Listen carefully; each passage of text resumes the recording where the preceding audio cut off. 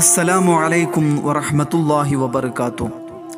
ഇസ്ലാമിൻ്റെ വികാസ ചരിത്രത്തിൽ നിർണായക പങ്കുവഹിച്ച മഹത്തായ പ്രഥമ പ്രതിരോധ സമരമായിരുന്നു ബദർ യുദ്ധം.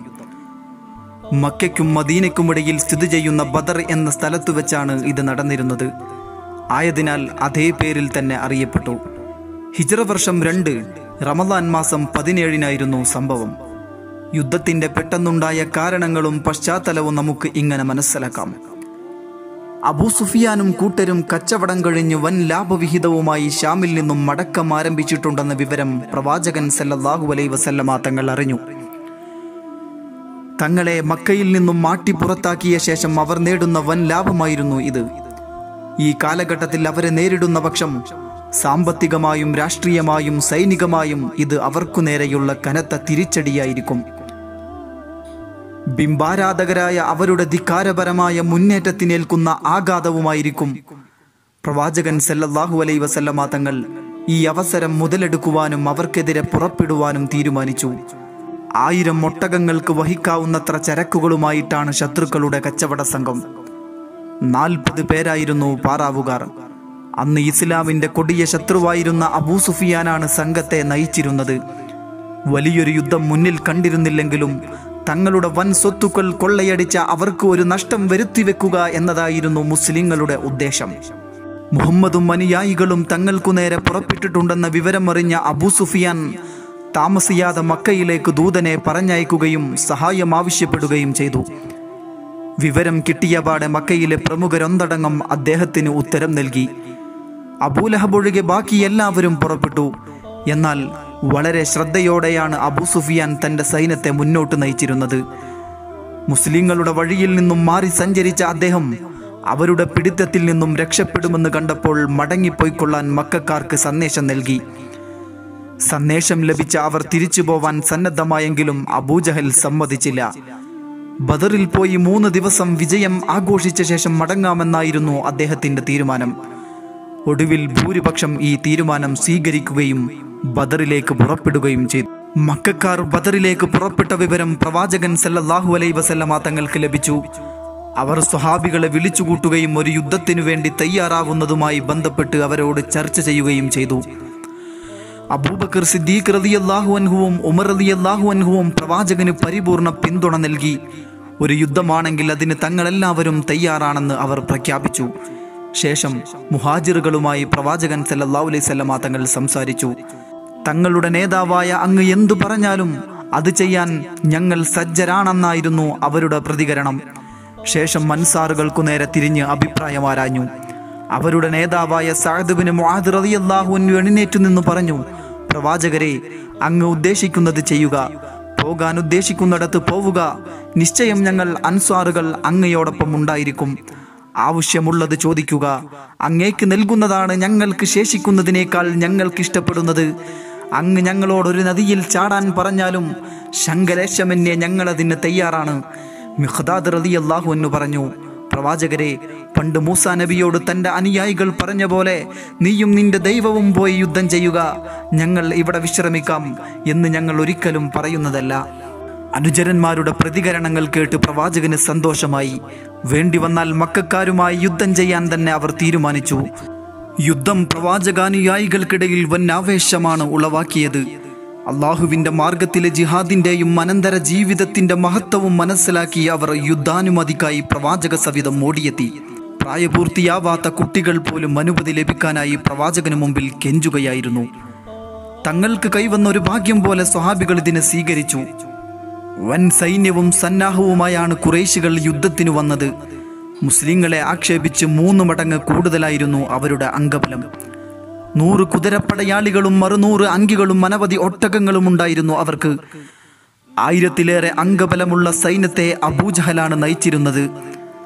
അഹങ്കാരവും ദുരഭിമാനവും കാണിച്ച് അവർ ബദർ ലക്ഷ്യമാക്കി നീങ്ങിക്കൊണ്ടിരുന്നു.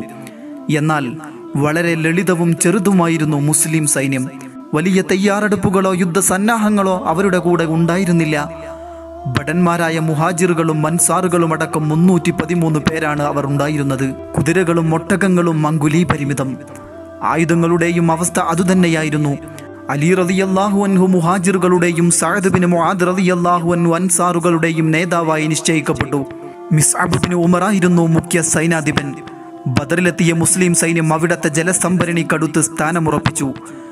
ബണ്ട് കെട്ടി ആവശ്യത്തിന് വെള്ളം ശേഖരിച്ചു. മക്ക മുശ്രിക്കുകൾക്ക് ഇത് വലിയൊരു തിരിച്ചടിയായിരുന്നു. അന്നു രാത്രി ശക്തമായ മഴ വർഷിച്ചു. മുസ്ലിങ്ങൾക്കിത് വലിയ അനുഗ്രഹമായി. എന്നാൽ ശത്രുക്കൾക്കിത് വലിയൊരു വിപത്തിറങ്ങിയ പ്രതീതിയായിരുന്നു. മുസ്ലിങ്ങളും മുശ്രിക്കുകളും മുഖാമുഖം നിന്നു യുദ്ധത്തിന് തയ്യാറായി. പടക്കളത്തിനരികിൽ പ്രവാചകന് നിൽക്കാനായി ഒരു കൂടാരം തയ്യാറാക്കപ്പെട്ടു. യുദ്ധം ആരംഭിക്കാനായപ്പോൾ പ്രവാചകൻ സല്ലല്ലാഹു അലൈഹി വസല്ലമ തങ്ങൾ അനുയായികളെയും കൂട്ടി പടക്കളത്തിലിറങ്ങി ചുറ്റും നടന്നു.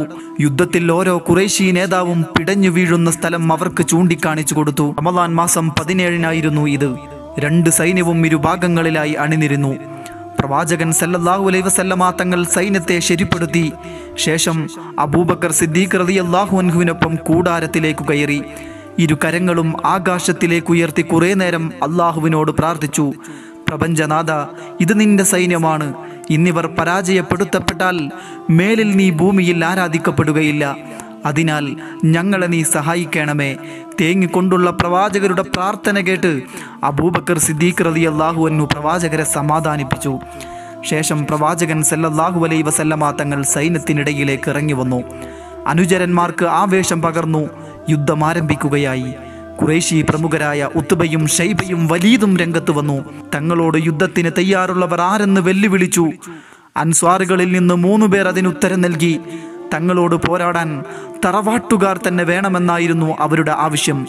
ഇതനുസരിച്ച് ഉബൈദത്ത് ബിൻ ഹാരിസ് റളിയല്ലാഹു അൻഹുവും ഹംസ റളിയല്ലാഹു അൻഹുവും അലി റളിയല്ലാഹു അൻഹു എന്നിവർ മുന്നോട്ട് വന്നു.